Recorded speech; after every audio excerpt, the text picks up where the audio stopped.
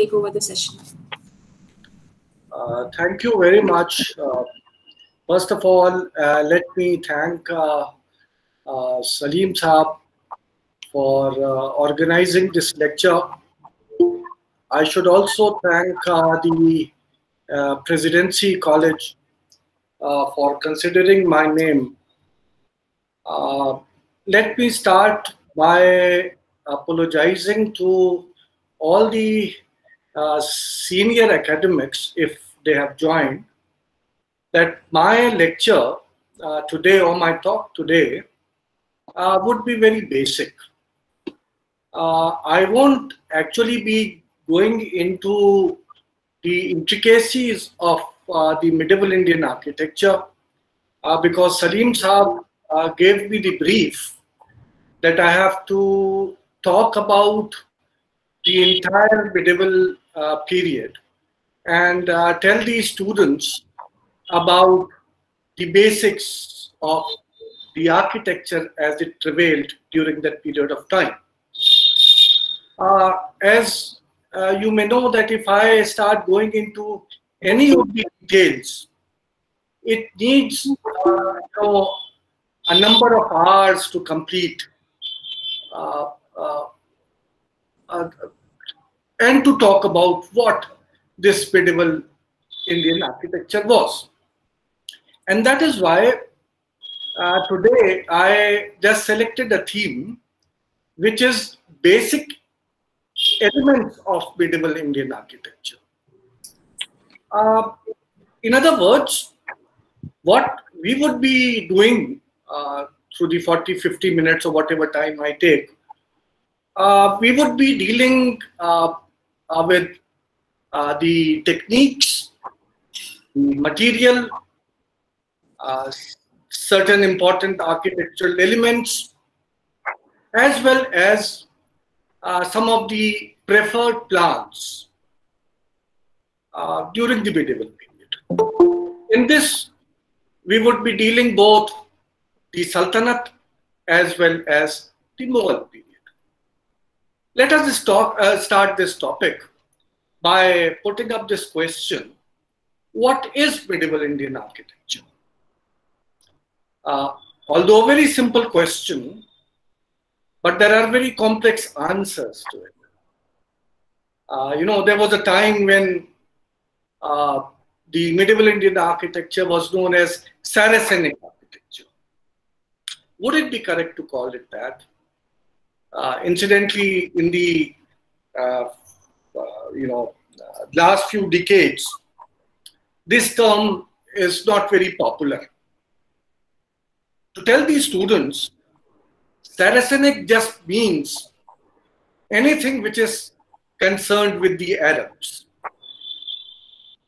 You know it well that the Arab profess Islam, and the depiction of life, animals, human beings, that's looked down upon.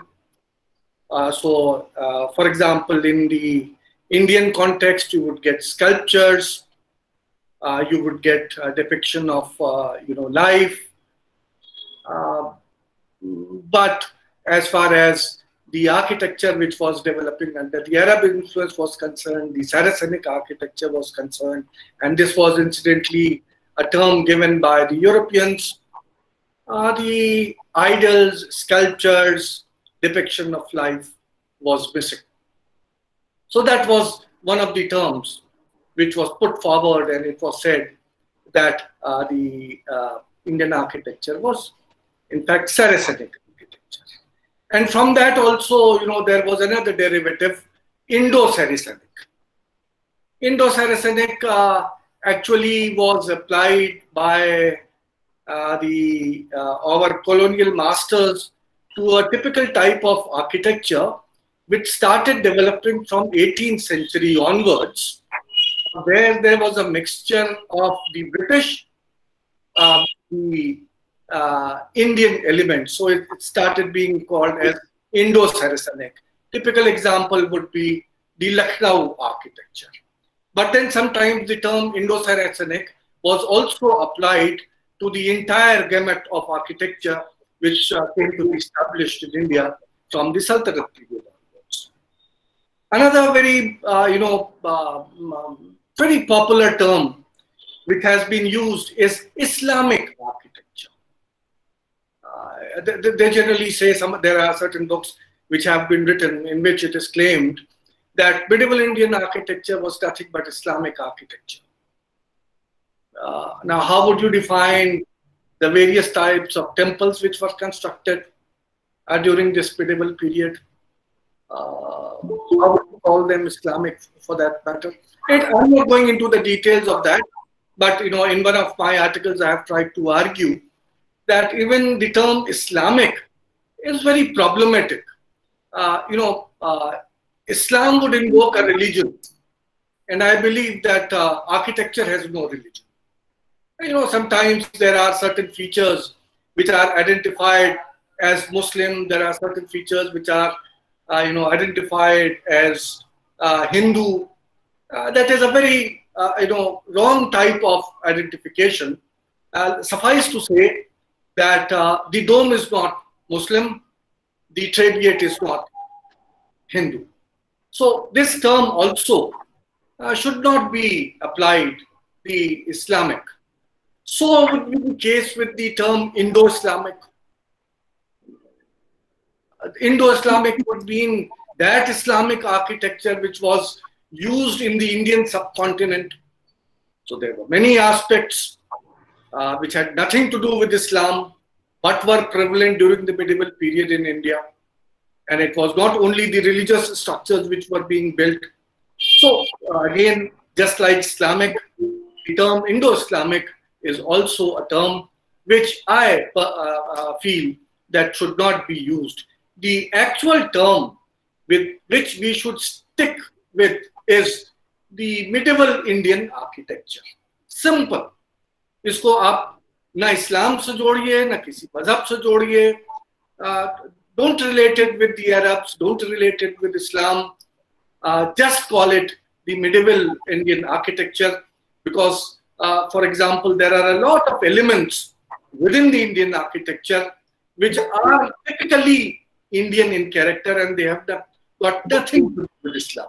I don't know whether I'll be able to reach that stage during the lecture or not, but suffice to say here, let me explain it at this particular juncture itself, that sometimes Taj Mahal is supposed to be an Islamic building.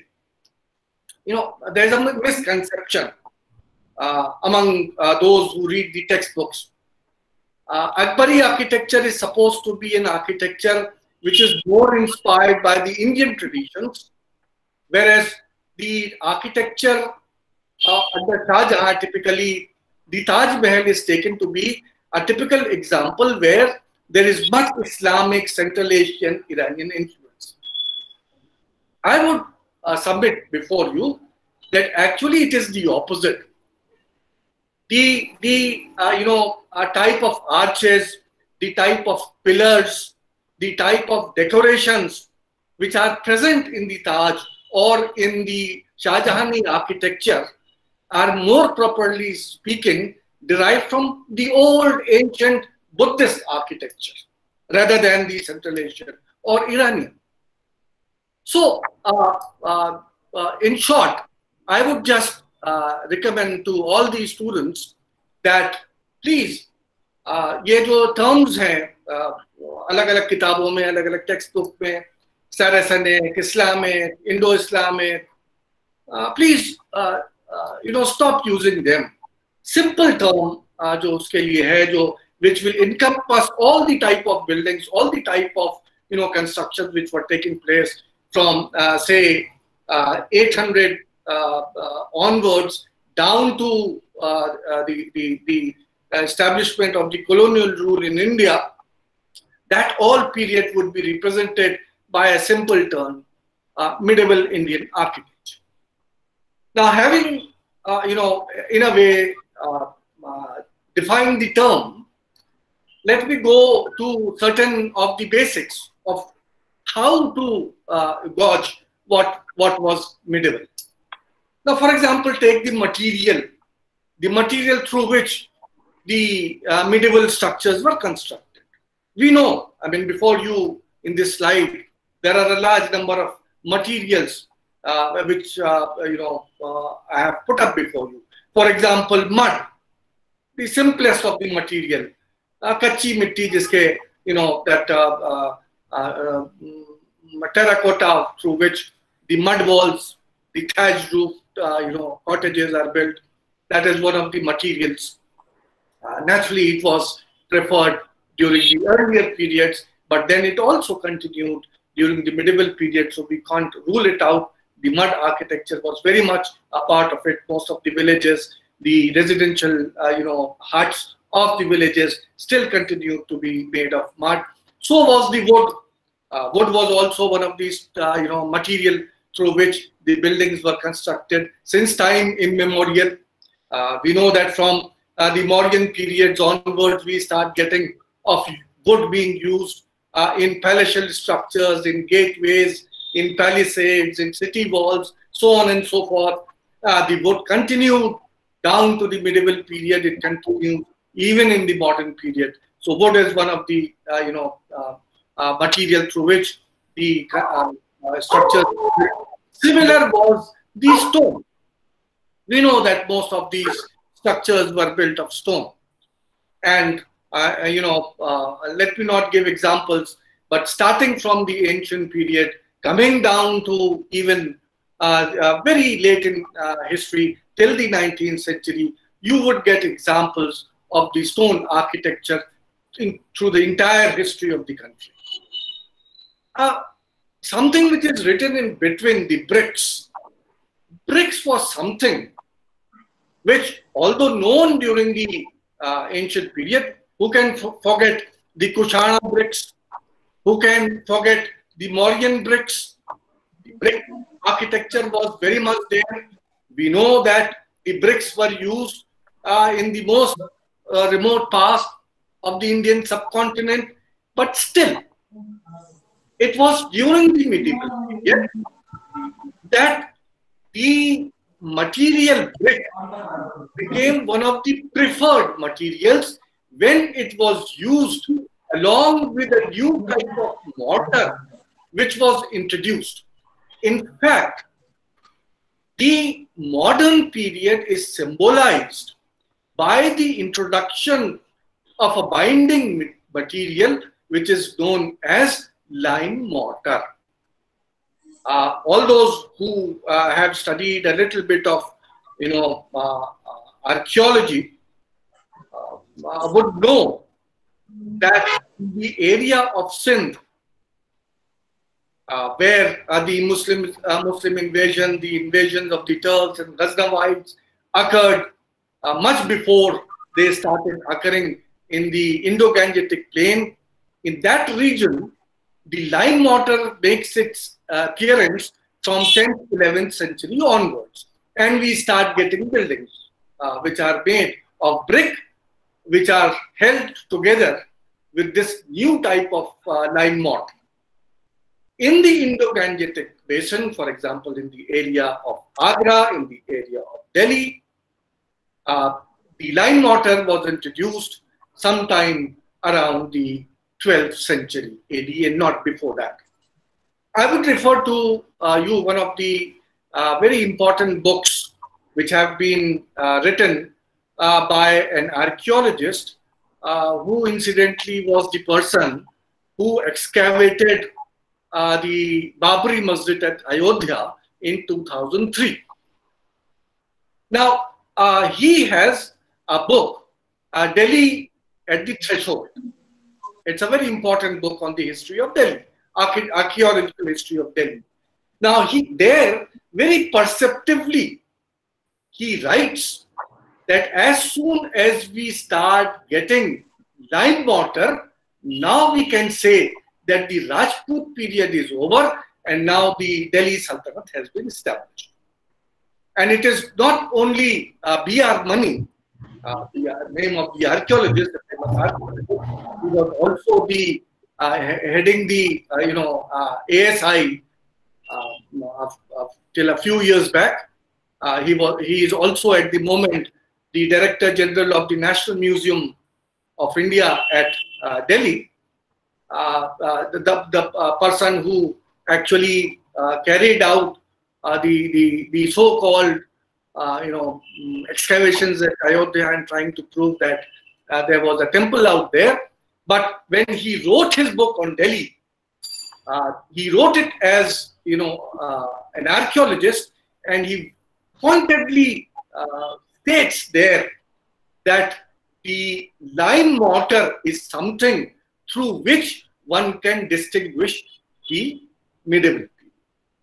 Now, if you read the articles and works which have been done by Professor Irfan Habib, in a number of articles, Irfan Habib too have tried to argue that these two materials, there is a term in North India, I don't know what is that term is in Bengal, Lakhori int, very small, short, small brick through which most of these medieval structures were built. They were held together by this lime mortar, in which there was an addition of surki, that is, powder of burnt bricks, as well as gypsum. So lime mortar, which was made of fresh lime, which was boiled, gypsum was added to it, an adhesive material, and surki was added to it.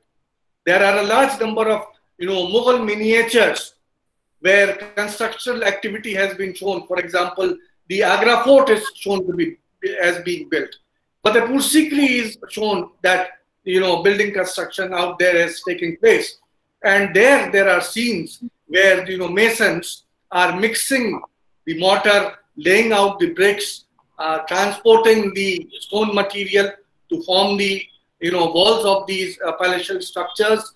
And where this mortar is being mixed, you can make out that red-colored surki, that white lime mortar, and a paste-like thing which is being added to that, which is gypsum.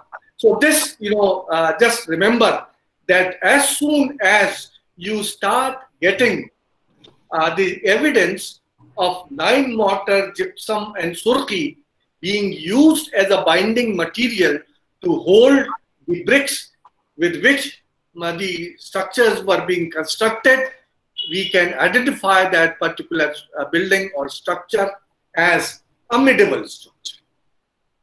Now, that is as far as I would tell you about the material which is typical of the medieval age in India. Now let us come to the three basic techniques through which buildings are made. Most of you would have heard these terms. Any one of you who has read a bit of architecture would have heard these three terms. Trabeate, which is the simplest of the techniques, where you have two stones forming the wall. On top of that, there is a heavy lateral piece of the stone which is kept on top of that. This is a trabeate method, which was the earliest technique through which buildings were being constructed throughout the world, even in India. So in most of the ancient period in India, trabeate is the method which has been employed to make constructions. The second very important technique is the technique which is known as arcuate. Arcuate is a technique where instead of having a flat roof with the lateral stone which is kept on the top, you have the a bow-shaped roofing which is being done, an arch which is being made. I'll come to the arch later on, but this was the arcuate technique, was a very revolutionary technique which was introduced generally in India during the medieval period. Now let me caution you here. Sometimes when Irfan Habib, for example, wrote about this, arch made its appearance during the medieval period. So someone would point out to one particular isolated site and would say, look here, wahan pe ek arch milti. So there are two cautions there. Number one, if something is not being duplicated again and again, it is not being popularized, हो सकता है कहीं उसका इस्तेमाल किया. For example, lime mortar is not totally absent during the ancient period at all. We do have examples of lime mortar being used. Lekin when it is being used in larger quantities, it has been popularized. We say that it was in medieval period that lime mortar became a popular means of construction. Similarly, one may find one or two arch here and there, but basically arcuate is a style which comes to be established. It is only during the period when bricks became popular, when the lime mortar, a new type of adhesive was discovered, and using these two things, the arcuate style started getting popularized in India. It had a shape of an arch. Now, when both these techniques met each other, radiate and arcuate, where the technique remained the old, where there was a lateral piece of stone, I'll explain this, but the shape was new.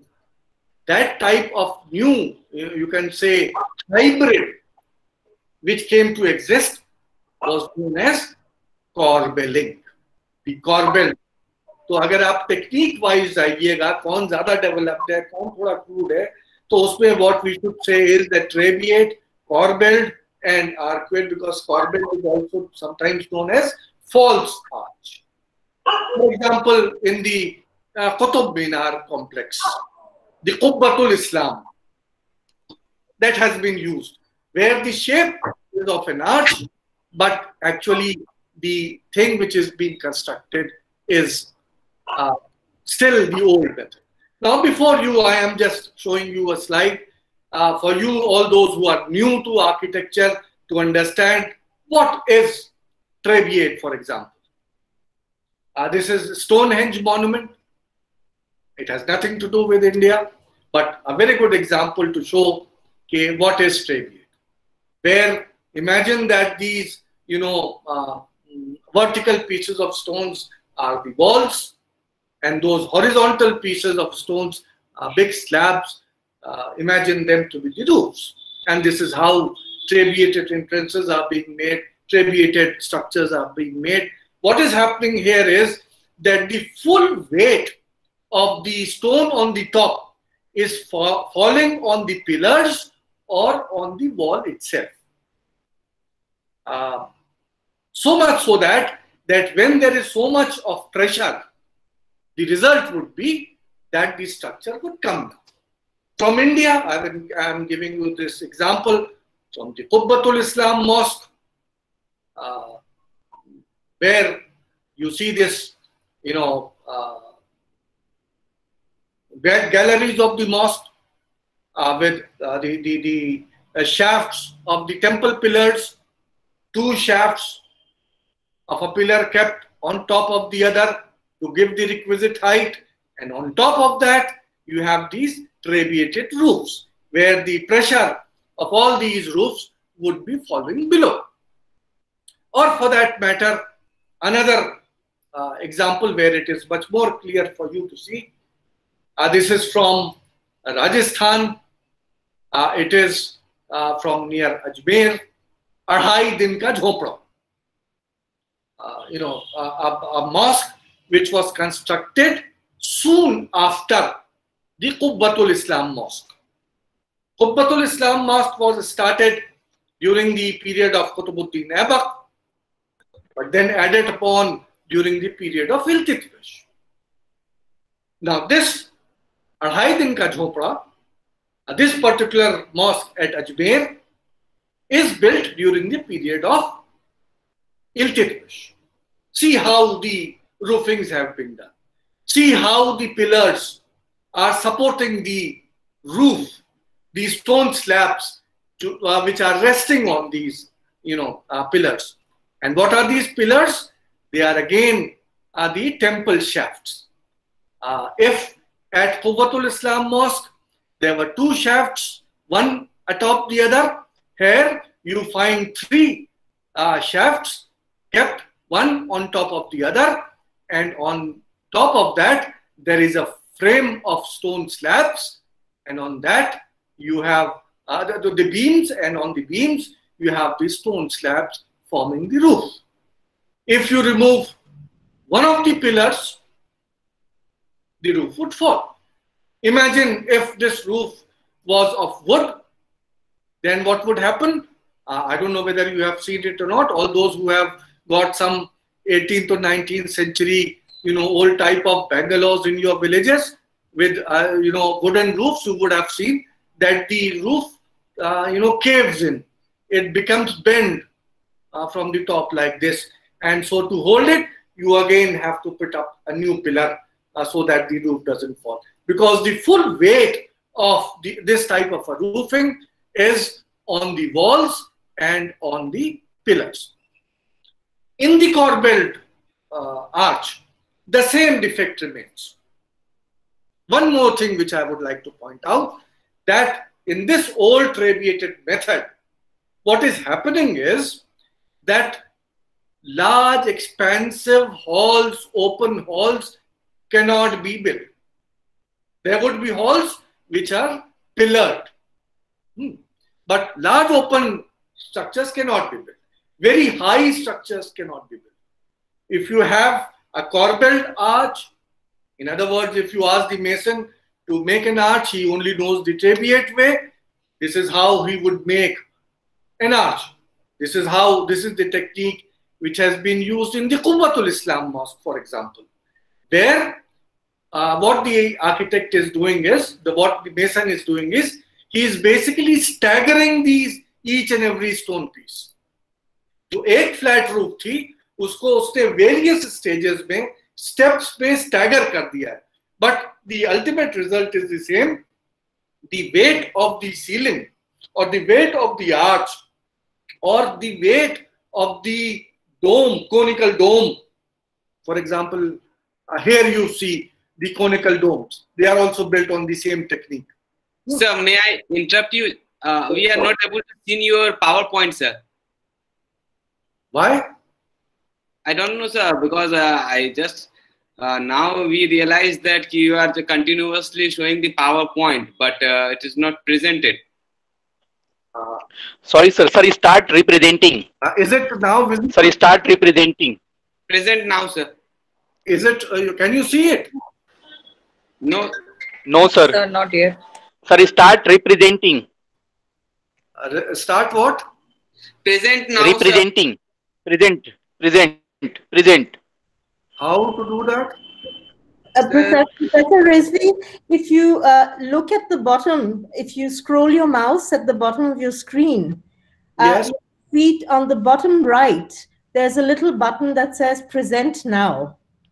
Okay. At the very bottom, do you see where there's the microphone, the little telephone icon, and then the video? Yes, there we go. Yes. Is it coming? Yes. Yes, sir. Oh my God. So why didn't you tell me in the beginning? no, sir, मतलब पहले समझ में नहीं आया कि हाथ जो है वो बार-बार बटन पे जा रहा है, तब समझ में आया कि नहीं आप तो प्रेजेंट कर रहे हैं. So is it now available? Yes, it is. Thank you, sir. Yes, sir. अब आप सर कर दीजिए. I need not explain this. You have. I mean, this is, for example, from the Stonehenge, which I was just talking about, for you to understand. Sir slide show कर दीजिएगा थोड़ा सा ताकि वो हो जाए. हाँ, एक minute. Fine? Ji sir, fine. Now, what happened? Sir, present to everyone. Is it visible? हाँ, अब है sir. Now it is visible. Now, for example, here is the slide where I was talking about the Qubbat al-Islam Sahan, the courtyard and the galleries around it, where the temple pillars have been used to have a flat roof on them. You can see the beams on which the trabeated roof is resting, and you can see the conical domes. This is what I was talking about. Now here was the the Adhai Din Ka Jhopla, where what I told you is that if the slide is visible to you, that three pillar shafts have been used to give the height to the chamber. What I said was that in this trabeated structure, large halls, open halls cannot be built. For example, here what you can see is it's just a pillared hall. Beams hai, and you can see the shafts, and you have a flat roof. The whole weight of the roof is resting on these pillars. Now here the corbelled arch, where now the trabeate roof has been given the shape of an arch. It is not an arch proper, it's a false arch, because here the flat roof has been staggered into various levels. Each level of the just protruding stones, one atop the other, so much so that at this level it's filled up, but the weight of each and every piece is still falling on the walls of the structure. So that is one of the basic defects, that very expansive structures cannot be built, and shikhars can be built through this method. And we know that a number of shikharas in the temples were built. In Quwwatul Islam Mosque, the same trabeate roof was built. For example, as I said, that ancient India, here is a typical example. You see this, and you can find it here. This is the shape of an arch, but this is not an arch proper. It's a corbelled arch, where the weight of each and every stone piece is falling on the walls of the structure itself. The same technique you will find in this Quwwatul Islam Mosque, the screen of the Quwwatul Islam Mosque. This arch has the shape of an arch, but if you look closely, the same type of technique has been used as it has been used here. तो यहाँ पे भी जो arch का form दे दिया गया है, लेकिन टेक्निक वही पुरानी है जो चल रही है. फॉर एग्जाम्पल, अगेन इन अढ़ाई दिन का झोपड़ा, again you will find that apparently it appears to be an arch with arabesque, with Quranic verses written all over it, floral designs, and so on and so forth. But the technique remains the same, where protruding stones, one step यहाँ ऊपर यहाँ तक, फिर एक layer which is protruding forward, another layer which is again protruding further forward, and in the same fashion this dome is being constructed. So here, for example, जो उसमें नजर नहीं आ रहा था carving की वजह से, you can see it in this particular arch, typical Sultanate period arch, but a corbelled arch. The same type of arch which is found in Qubbatul Islam, which is formed in Adhai Din Ka Jhopla and the earlier buildings. Here, as you can see, that each piece of stone, जो subsequent जो layers हैं, वो बाहर की तरफ निकाल के रखी गई हैं, and ultimately on the top you have a piece which covers it all. So you have the shape of an arch, but the technique remains the old trabeate one, where the full weight of this whole area would be falling on the structure itself. The true arch, on the other hand, the preferred mode of construction during the medieval period, was this radiating arch. An arch in which the weight of the stones radiated in all sort of directions, where there were two types of stones which were used, the keystone which is almost, triangular shaped, which stops these two spans, which are formed by stones which are known as voisers. These are also, wedge-shaped pieces of stones. Each wedge-shaped piece of stone is held together by this keystone. If you remove this keystone, the whole structure would collapse. But till this triangular piece of stone is there, this type of, arch would remain standing.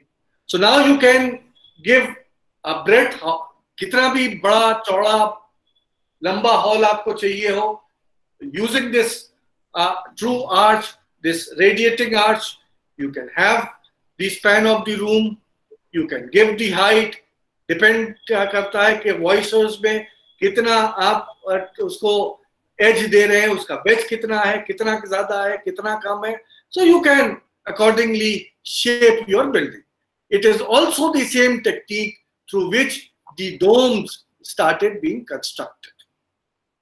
Here again, you find an example, the comparison of a false arch and a true arch.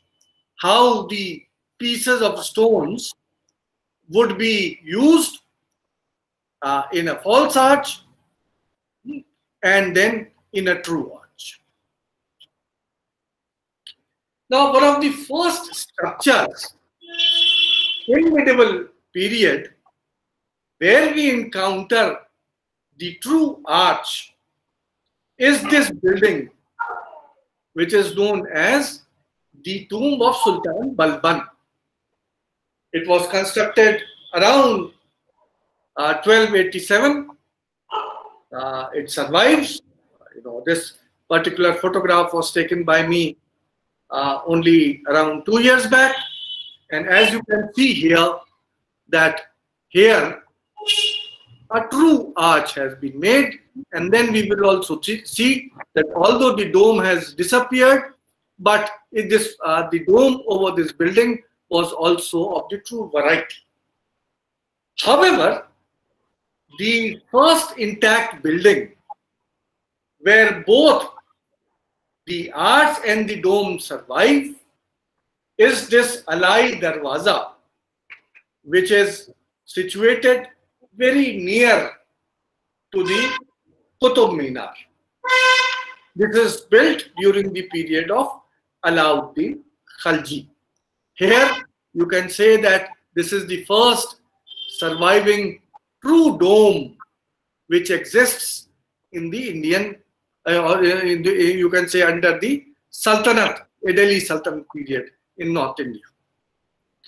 Now, in other words, there are three types of architectural elements: the arch, the vault, and the dome.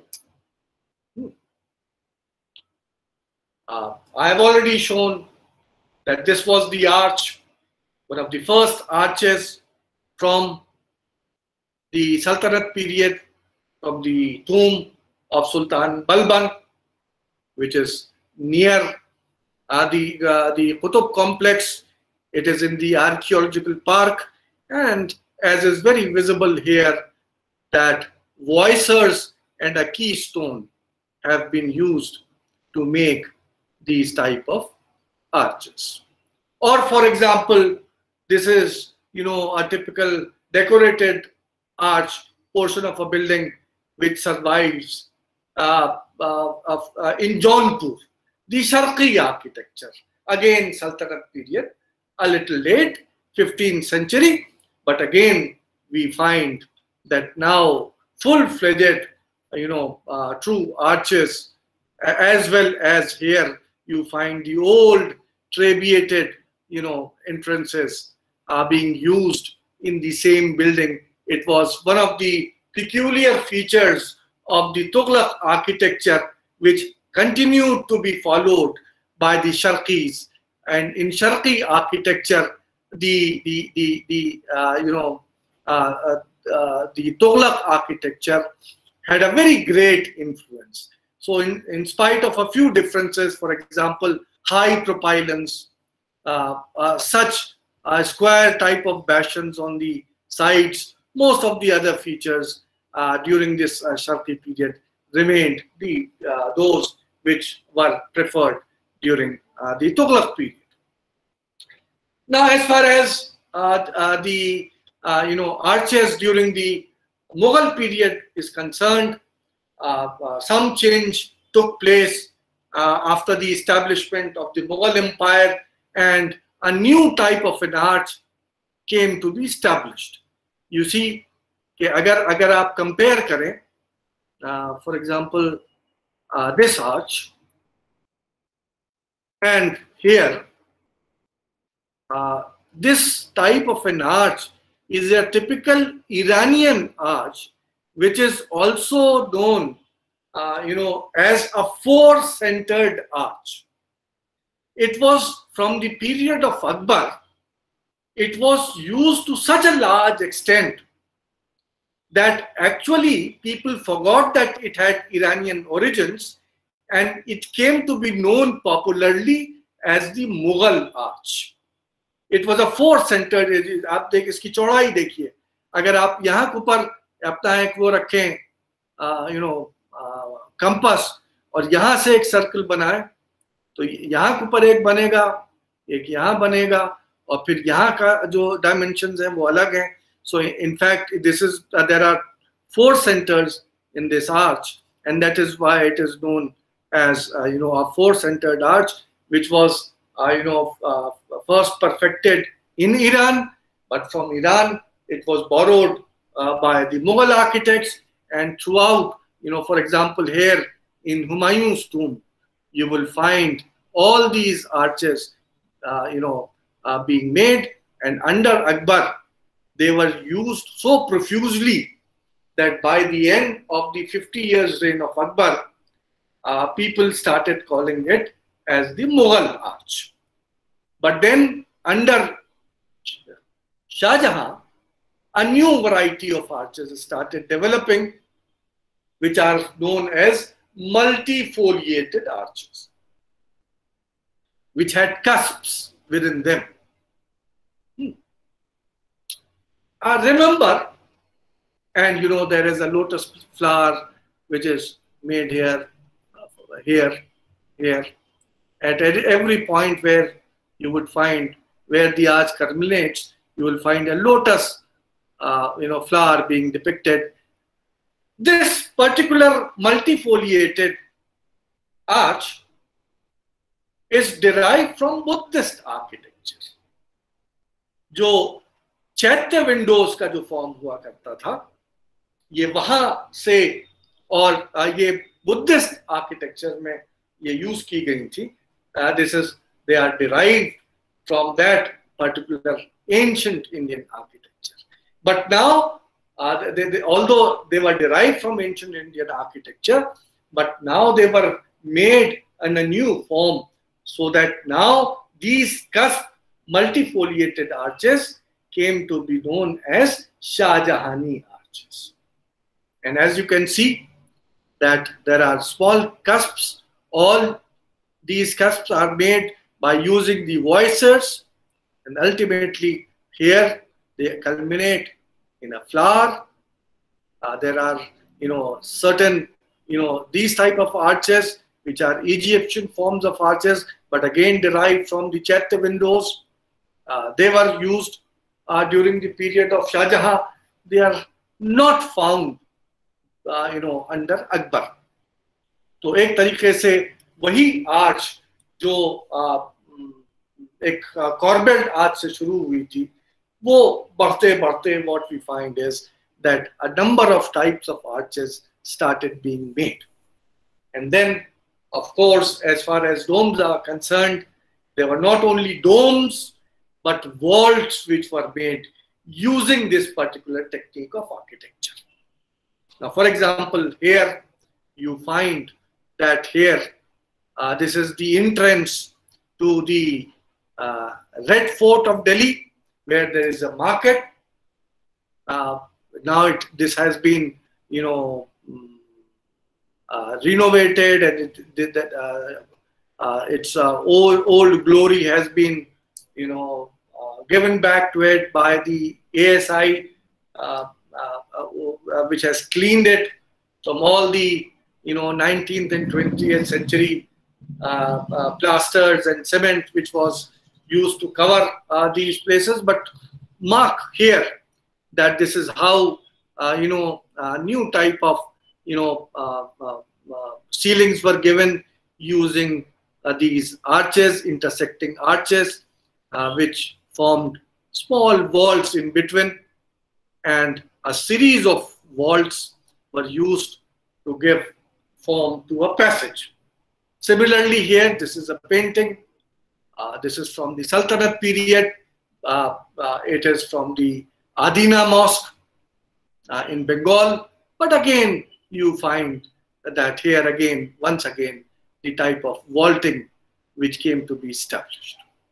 And here is the vault of a temple at Vrindavan, the Gobind Dev temple, one of the very famous temples which were built during the reign of Akbar. Here also we find that we will come to another slide, but here also these vaultings were accomplished.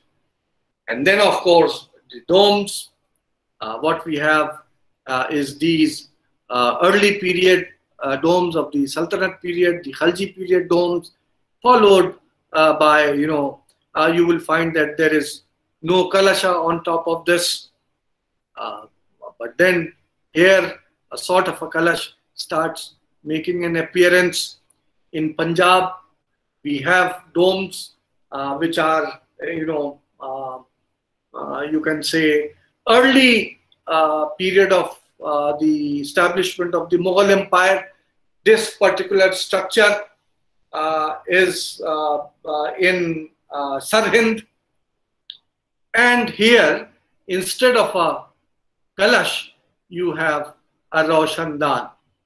Incidentally, in the only surviving mosque of Babur's period, the Kabuli Bagh Mosque at Panipat, there also instead of a kalash over the dome we have this Roshandan, where you can see a small cupola with spaces in between from through which the air and light could enter into the room.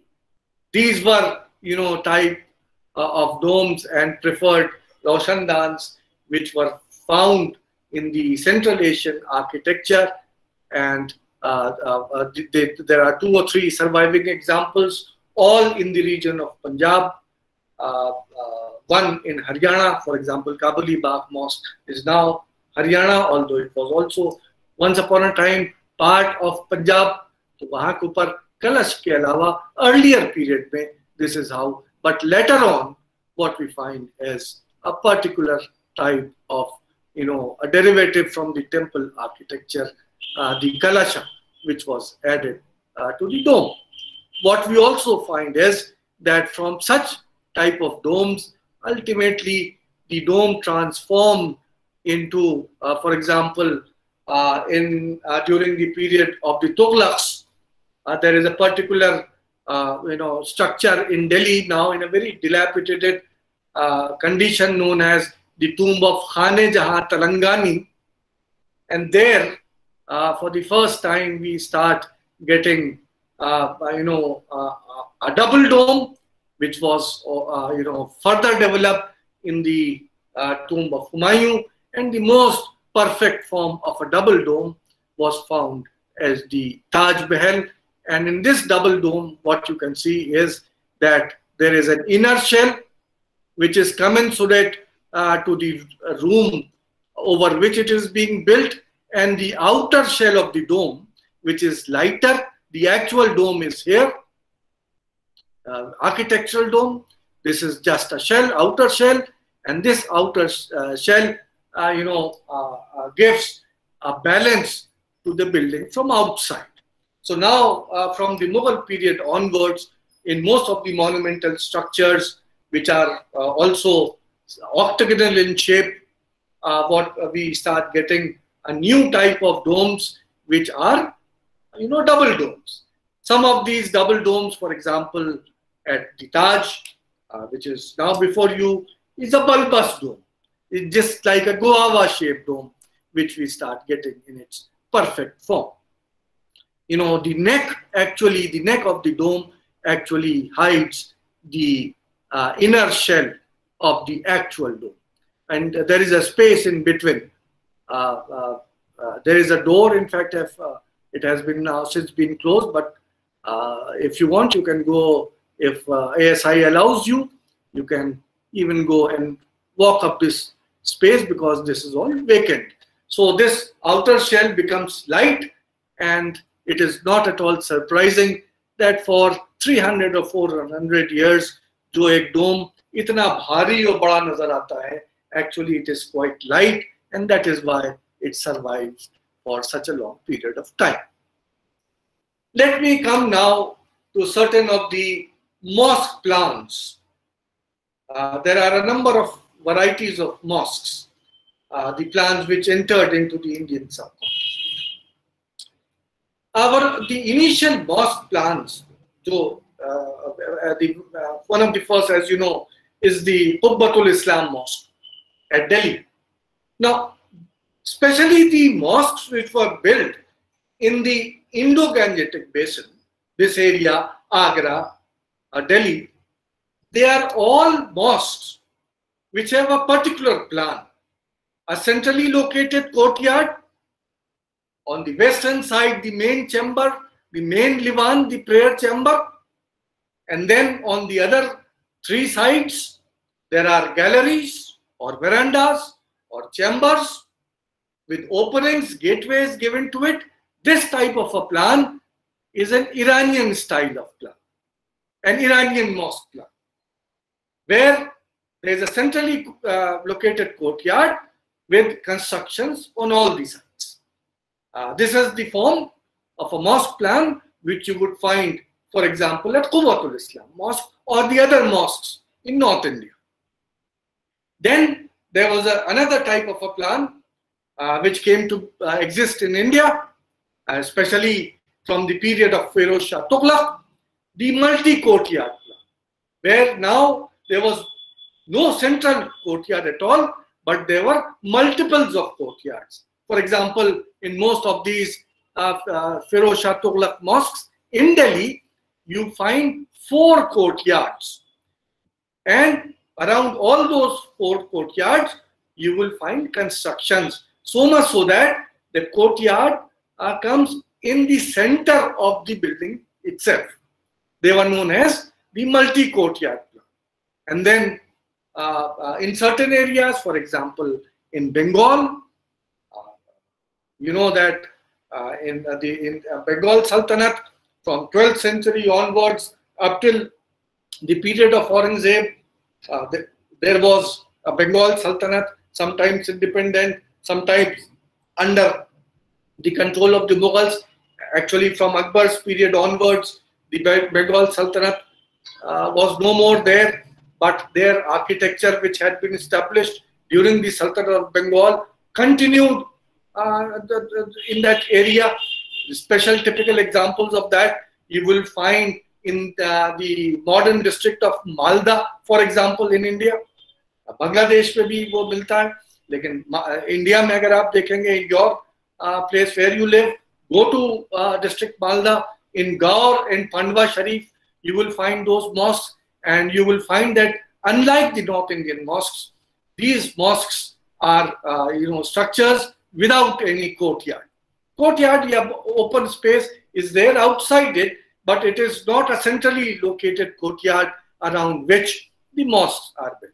And then lastly, I would also discuss with you, that in India, especially from the Mughal period onwards, typical type of mosques came to be established in the Indian subcontinent, which are not found anywhere outside the Indian subcontinent.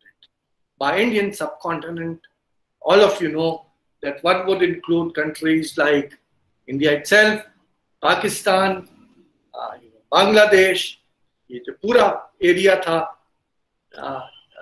जो Indian सब continent के नाम से जाना जाता था, वहाँ एक वैरायटी मॉस्क की मिलती है. और उस टाइप की mosques you won't get outside. For example, you go to Iran, Central Asia, or anywhere in the world. Once you leave this boundary of the Indian subcontinent, though this type of mosque you will not get, and that is why, very hesitantly, but I use the term Templar mosques, because here there are certain features which were borrowed from the local Indian temple traditions. For example, you would find, all of you know, जब भी हम लोग mask की बात करते हैं, whether it is the Jama Masjid of Fatehpur Sikri, or that of Delhi, or that of Lahore, or that of Banaras, or that of any place in Rajasthan or Aligarh or anywhere, all these mosques, the larger varieties, have triple domes, 3 domes, with the central dome being higher than the other two domes. So what I say is that this was a type of a design which is derived from the Indian concept of Trinity, where the triple is there.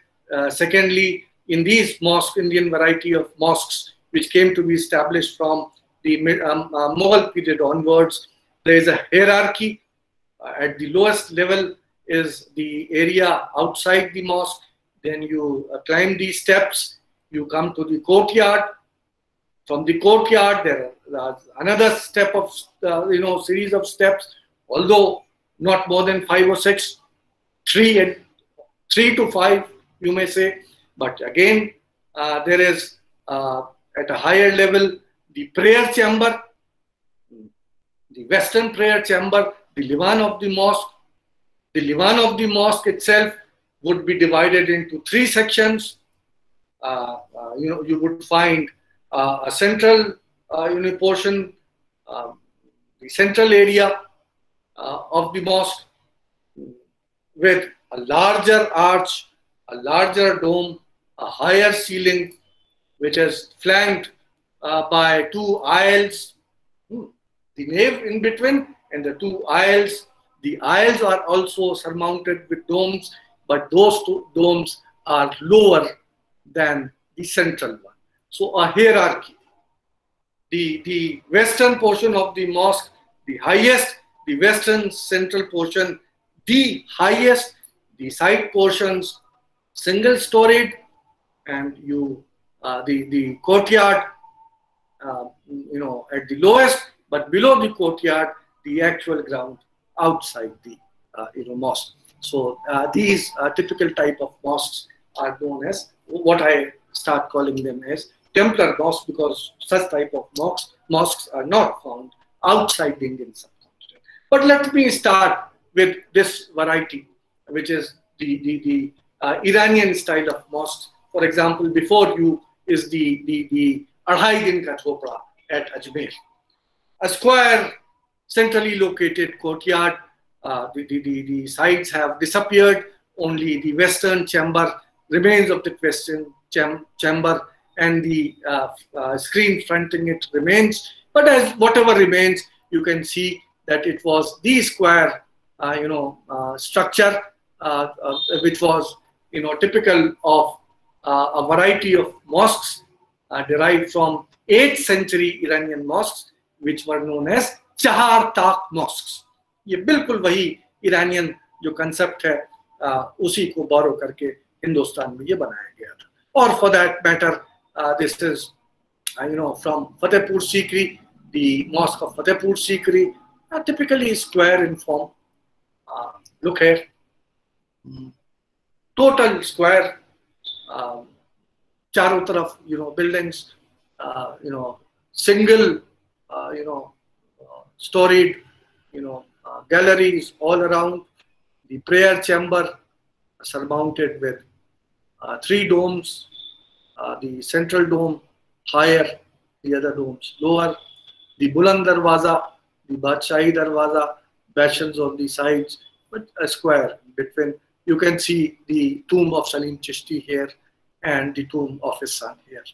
I'm not going into the details of this, but remember what I am trying to show is that all these mosques are derived from the Iranian style. और यही एक mosque जो आपको मैं दिखा रहा हूँ, this is also a typical example of a Templar mosque, which I have just explained to you. Tughlaq period mosque, for example, here is one of the mosques of the Tughlaq period in Delhi. Multiplicity of domes, a typical tradition of Central Asia. And then here you find these squares. These are open courtyards.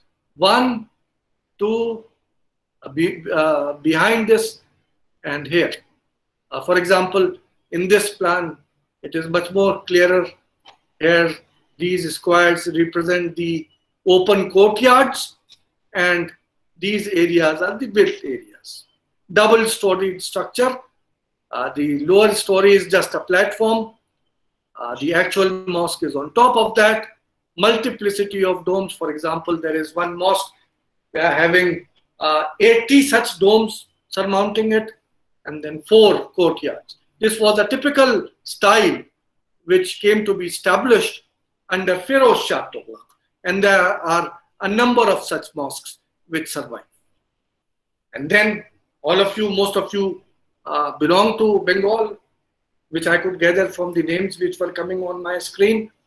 So there are these, mosques are from Gaur, Chota Sona, and another mosque whose name I am forgetting. You can see the plans. Multiples of domes with no courtyard, just a quadrangle which is enclosed. Remember the climate of the region, because it is the region where much rainfall takes place. North India is the region where you need air as well as sunlight during the winters, but here you need more protection. So here in the region of Bengal, this is the type of mosque you will find almost throughout the region of Bengal. From Bangladesh down to the Indian Bengal, you will find the same type of mosque, which is very different from the mosques which were built during the Sultanate period in North India or during the Mughal period in North India. Now, as I said, the Templar mosques, even the mosque which I had showed earlier, the Fatehpur Sikri mosque, is also belonging to the same variety. The gradation is there, the steps are there, how from low you go to the divine step by step, one step at a time, you reach the ultimate pinnacle. So here also you find, for example, this is in Lahore, Aurangzeb's mosque, Badshahi mosque at Lahore. It's all below. You can see the gate here, large number of steps from below which you climb, and you reach the Sehn. And from the courtyard, you have to climb 3 steps to go inside the prayer chamber. Prayer chamber again divided into 2 aisles and a central nave.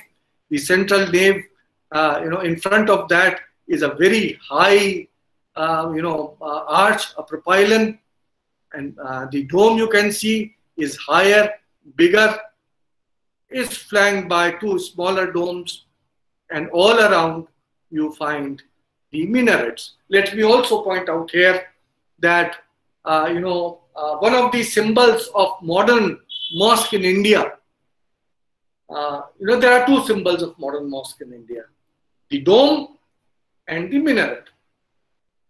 But you will be surprised to know that as far as North Indian mosques are concerned, even Bengal, you won't find any, minarets related with that. Quwwatul Islam Mosque, there is one minaret that is known as Qutub Minar, which is a structure unrelated with the structure of the mosque. It is situated outside the mosque, original mosque. Ultimately, it was incorporated within, but it was a freestanding minaret. It had nothing to do with the structure itself. It was a Maizana tower.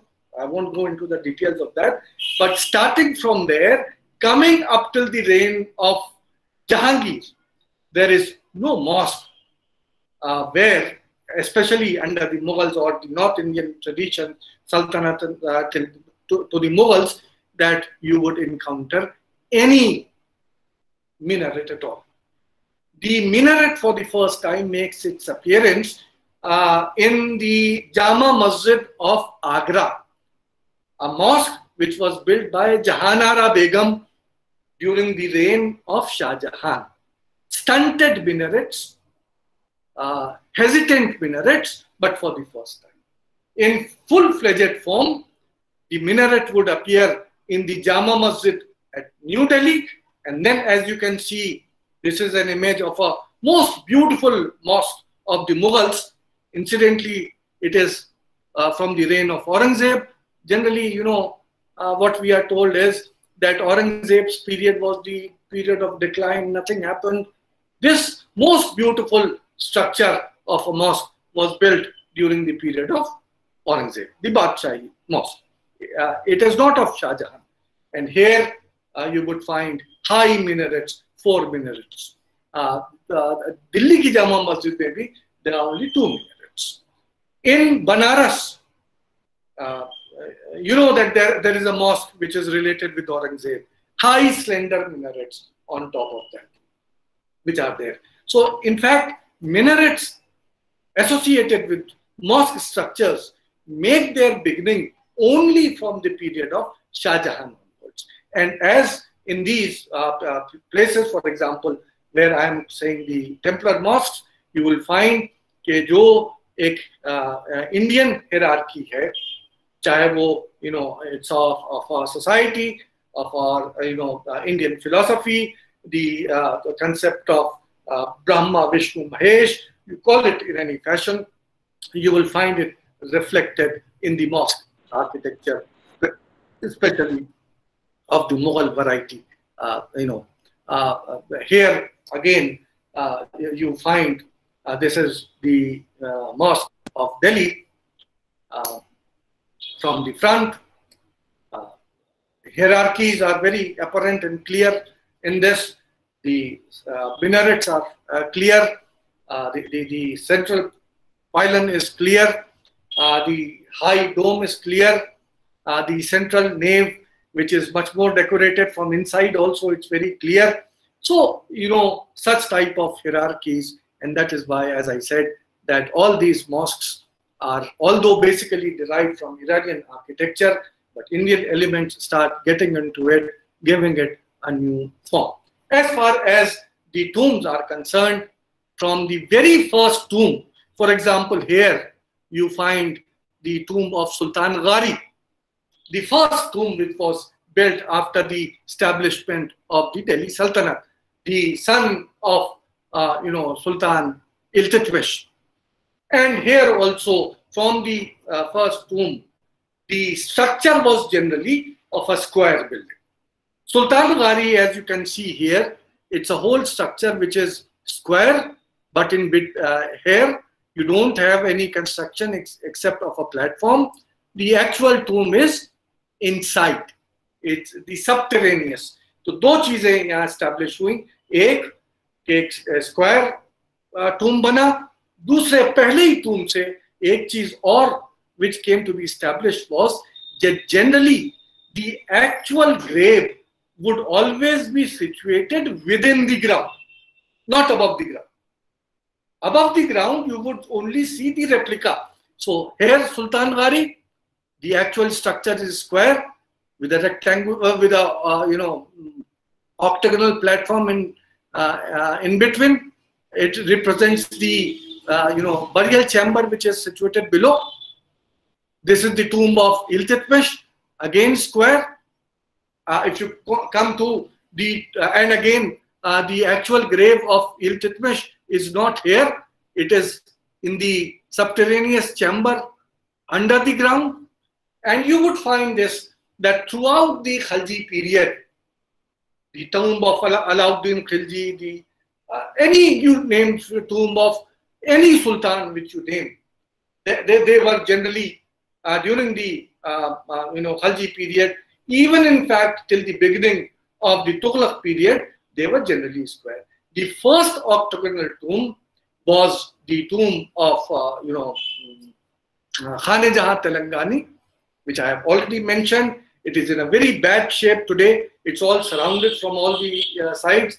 It is octagonal with chhatris, just like here, this tomb which you find here, which is of the Syed period. In the Lodi tomb, you find cupolas surrounding a central dome and with verandas surrounding the central chamber. So octagonal tombs started from Khane-Jahan Telangani, the Syed and the Lodi periods. During the Syed and the Lodi periods, generally now what started happening was that square tomb now meant a tomb of a noble, and from Syed and Lodi period onwards, the octagonal tomb was generally preferred for the Sultan. And from the period of Mughals, this octagonal tomb became the preferred style. I will come to what the actual ground plan of this was, but this was the first monumental structure. ये सब बहुत छोटे-छोटे structures हैं. The monumentality to architecture was given under the Mughals. You can see that it is in fact formed as a square with chamfering on the sides. It's known as Musamman-e-Baghdadi, an irregular octagon. An octagon is something which has 8 equal sides. For example, here in this tomb, all sides are equal to each other. But in a new type of a plan, which came to be preferred under the Mughals, it was Musamman-e-Baghdadi, the octagon which was irregular, with 4 sides smaller and 4 sides larger. Here at Humayun's tomb, and then the same thing at the Taj, and then the last tomb of Safdarjung appears to be square, but in its planning, it is once again, octagonal in form. As far as the temples are concerned, generally when we talk about the medieval period, we miss out on the temples. I don't know why. I mean, we try to show that as if only mosques and tombs and palaces were constructed. No, a large number of temples were also constructed during the medieval period, and one of the most famous temples is the Govindev temple at Vrindavan.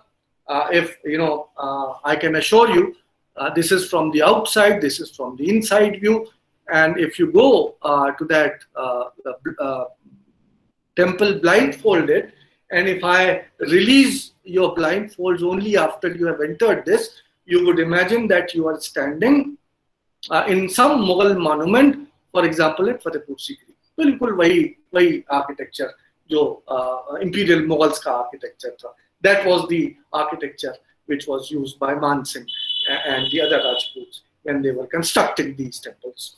Now this is the plan, a new type of a plan where the church, planning, in fact, the very large, cross-shaped vault is in the center. It's a cross-shaped building and a new type of architecture, and the decorations and the vaultings, intersecting arches. I'll come to that. You can see here that one arch going like this, another intersecting here. These are the new type of things which was used even in the temple architecture. I'll just remind, these are the times when we are talking more and more of temples. You go to Ayodhya recently, you must have seen images on your TV of that foundation ceremony which took place at Ayodhya.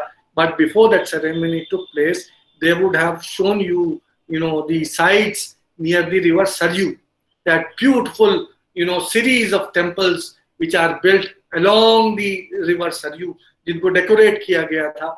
All those temples if you remember or you go back and check them on the net, they are all having domes, not shikhars. They are all typically Muslim architecture, which you would find, because most of them, represent the architecture of the period in which they were being constructed. Now, as far as the architectural Mughal plans are concerned, the first one is Chahar Bagh. That was for the first time introduced in India by Babur.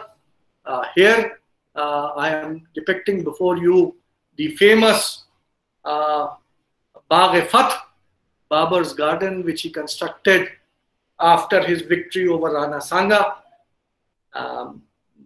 at Kanwa, battleground of Kanwa. Now it is a part of Fatehpur Sikri. This low ground which you see, barren ground, is the place where the lake of Sikri is situated, and just besides that lake of Sikri, Babur built this garden. If you are standing on the ground, you will not be able to make out you are standing in a garden. But if you go on top of the hill from where this photograph has been taken, the whole, four-quartered garden with a platform in between, the water channels dividing it into four parts are visible. Now here on this side is one of the Shalimar gardens at Kashmir, stepped garden in the hilly regions. This was the typical Timurid garden which they encountered in Central Asia, and it was the same design which they incorporated in the Indian gardens where they started building, and that Indian garden became a site for most of the tombs and most of the structures which were, in fact, the whole town of Agra came to be known as a garden town. Abakosh, you read Abakosh. Agra is a plan which is the focal point of which is the Chahar Baghs, which are laid out besides the river Jamna at Agra.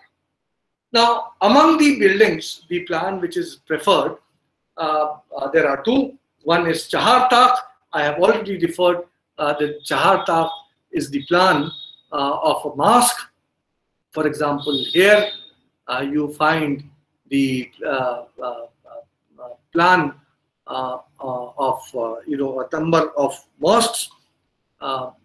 This is the mosque of Humayun at Kachpura, Babur's mosque at Panipat. Again, a number of structures, and here the famous or infamous Babri Masjid of Ayodhya, which was demolished. In each of them, one point, and here it is a bigger of the same thing, what you find is that instead of pillars, very heavy bastions on the four sides and forming a square in between, and on top of that, using intersecting arches, a circular dome has been laid. This is the particular Chahar Takh design which one finds in most of these mosques. For example, here the same design. Here also in the Kabuli Bagh Mosque is the plan of the Kabuli Bagh Mosque. Here also the same Chahar Takh pattern has been used. Here also you will find the same type of design, and also here in these particular Central Asian mosque. This is in fact at Samarkand. The same type of a plan is found, and here this is the Jama Masjid plan of the Jama Masjid at Shahjahanabad, Delhi, which you have just seen. Here also the same type of a Chahar Takh plan has been used. So among the mosque architecture, the Chahar Takh plan became the most preferred plan. The Khurasanian wall, intersecting arch.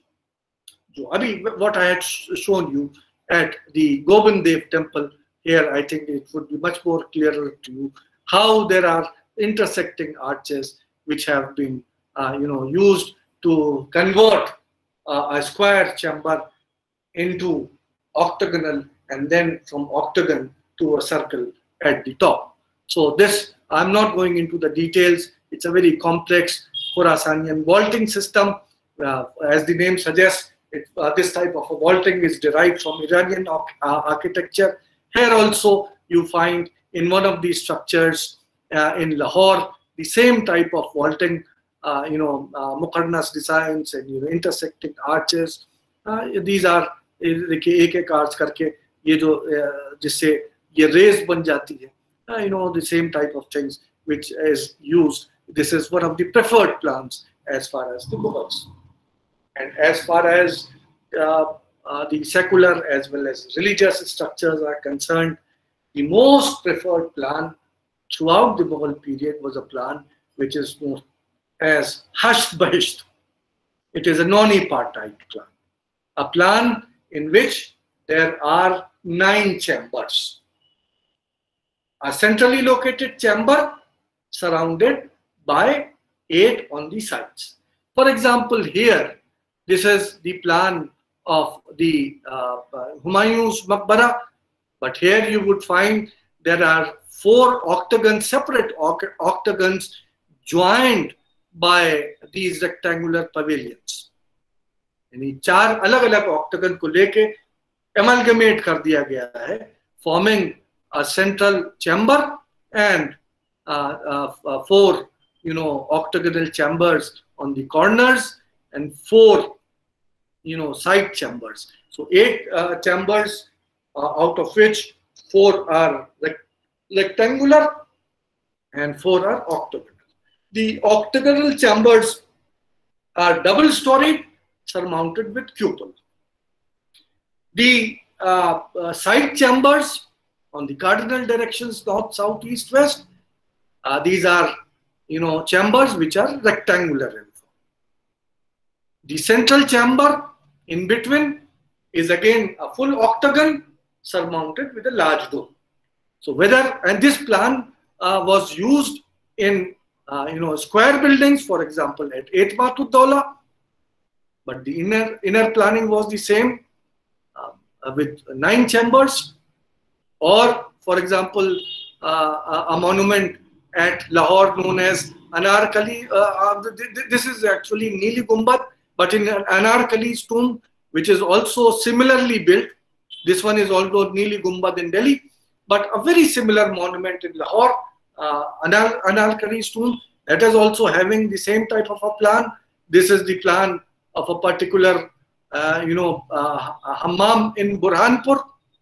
Again, it's a half octagon, but with the same inner planning. इसमें सिर्फ आधा इधर का गायब है. And then the Taj. Now the difference between the plan of Humayun's tomb and the Taj is that here there were 4 different octagons joined together. Here it is only 1 octagon which has been divided into 9 parts. Here you can see the whole planning that this particular tomb of Humayun, which is built on the Hasht Bahisht plan, the non-apartheid plan, is situated within a Chahar Bagh, a Mughal garden. A garden which is divided just like a grid into squares of 4. A large, bulbous central dome with cupolas on each of the side chambers. The side chambers being these ones being double-storied. These rectangular ones here, they have been used as portals all around. In the Taj, as you can see, the difference from Humayun's tomb in the plan of the basic structure. Now instead of 4 different octagons joined, there is a single chamfered irregular octagon internally divided into similar type of chambers. Another difference you would find between Humayun's tomb and the Taj. At the Humayun's tomb, the tomb is in the center of the garden. Here it is removed to a side besides the river. So ये कहा गया कि here to give depth to the structure, you have it shifted towards one side. Actually, the fact is that this particular type of a garden continues on the other side. Now today it is known as Bahtab Bagh. In between is the river, and after the river, you again have a very similar garden which was constructed on the other side, and this was the culmination of Mughal architecture. But then the decline started. But even as far as the decline was concerned, one of the last structures to be made was the tomb of Safdarjung, and here, although the same type of things are not found, but still the Hush Bahish plan, the location of the tomb in the center of the garden, the bulbous dome, the bulbous double dome, the chhatris derived from Rajasthani and Indian architecture. These divisions here, this type of designing which is being given here, the type of articulation which has been given here is again derived from Iranian architecture. So we can say that the Mughal architecture started from Babur's period down to Safdarjung's period. There was much development. There were many continuities. Naturally, everything cannot be told in one particular lecture. So let me stop here. Let me say there is much more to architecture. We are only touching the surface just like laymen. So thank you very much. I hope that I didn't bore you more than what was needed. Thank you. Thank you, sir. It was a very informative and illuminating lecture. The session is now open to take questions, if any. Please ask questions one by one.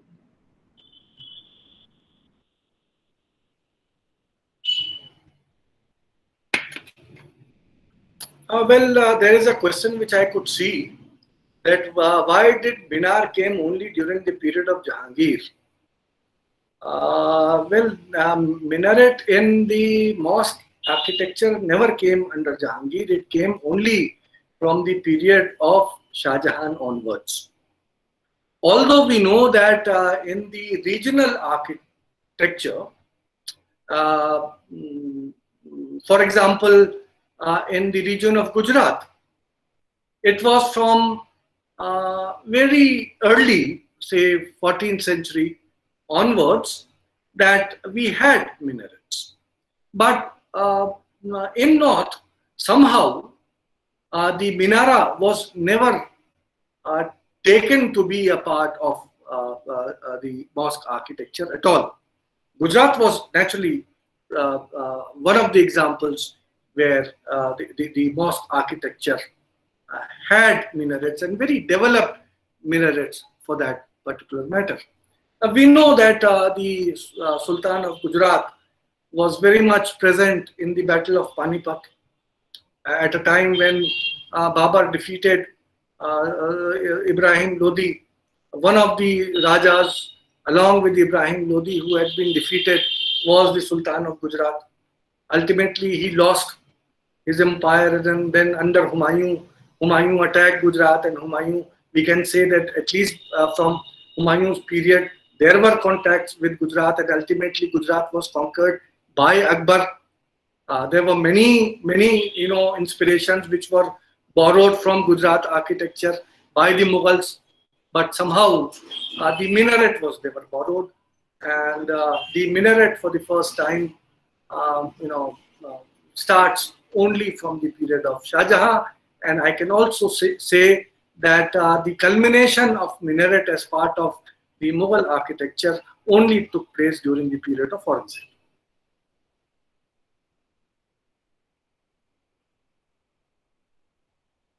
Yes, sir. Any other question? Yes, I do have one question. Yes, please go ahead. Nadeem Saab, this is Razi from... Razi Saab, Assalamualaikum. Ji. I'm not a student of history. But No, please go ahead.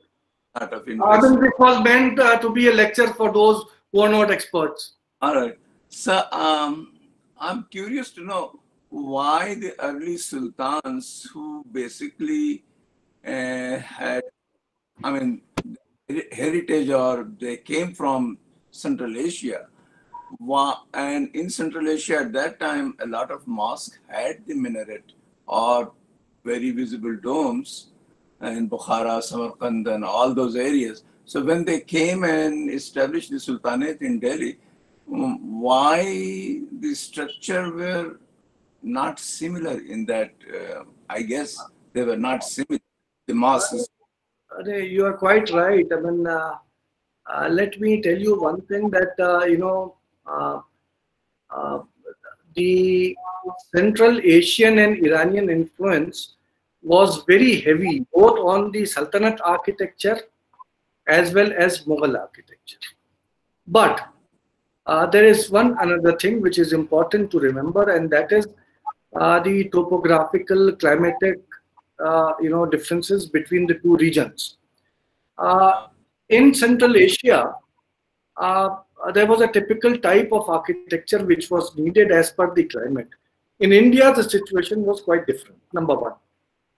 Number two, when these people came to India, they did not come along with their architects and masons. Some, engineers were there, but actual builders